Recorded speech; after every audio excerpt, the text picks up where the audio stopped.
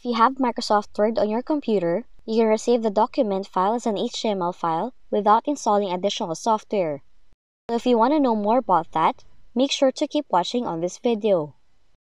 Now for the first method, open the document in the Microsoft Word, click the File menu, click Save As, select the location, type a name for the file, select Web Page from the Save As Type drop-down menu, then choose Save, and a new version of the file is now saved in the HTML format.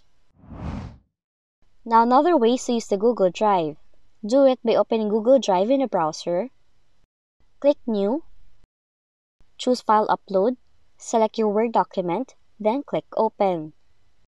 Now once uploaded, you have to right-click on the Word document, choose Open with Google Docs, and in here, click File, choose Download, select Web Page to save the document file as an HTML zip file, then click Save or OK to start the download.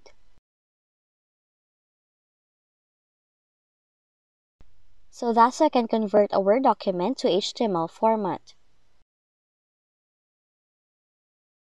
If you found this video helpful, kindly like and subscribe. You may also click and turn on the notification bell so you can be notified from whenever we release new videos.